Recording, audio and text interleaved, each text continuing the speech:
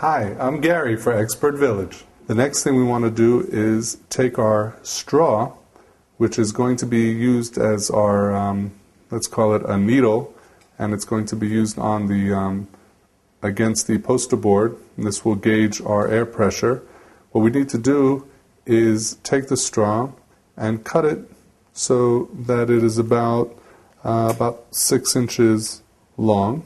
And once we have our piece that's 6 inches long, we take the scissor and we're going to make a kind of angled cut because we want it to be able to, one side is going to actually be like a pointer, and the other side we also want to tape down, the side that we're going to tape down to the top of the balloon, we want it to have a type of like a flat edge to it so that we know that when we put the tape on it, it's going to be sitting nice and straight and flat. So from both ends we make a flat side. One is going to be our pointer and the other side is going to be flat so we can tape it down on the top of the balloon.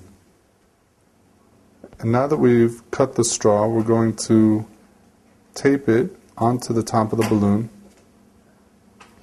We have to make sure that we want to put the flat side down so the tape can hold it in a comfortable way, that make sure that it's sitting flat on top of the balloon.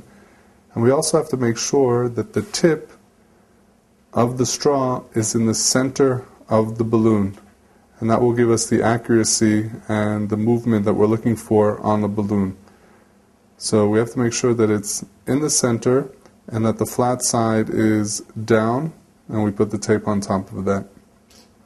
And this is how we put the straw, which is going to be our needle of our gauge, onto the balloon.